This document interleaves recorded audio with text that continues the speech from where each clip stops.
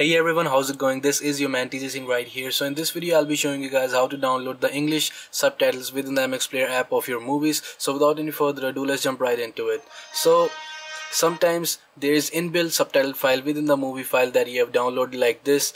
I have the built-in subtitles, but sometimes there is not and we want the subtitles to be shown in the movie. So what you need to do is just, in order to get the subtitles for that particular movie, just hit right here and go to subtitles.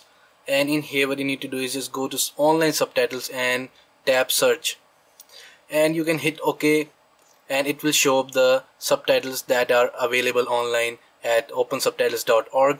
and if it doesn't show up, what you need to do is just you can type in the movie name by yourself, but for the most of the part it comes up automatically. But if it doesn't show up, you can always enter the movie name. So as you can see, I have all these files right here at onlinesubtitles.org, and I can select any of the subtitle file, like I'm selecting this one right here, and you can hit download. So there's already a file name with same name. The following will be replaced by the new file. Hit OK, and it will download the subtitles, and as you can see, it has successfully downloaded the new subtitle file, and it will now show up.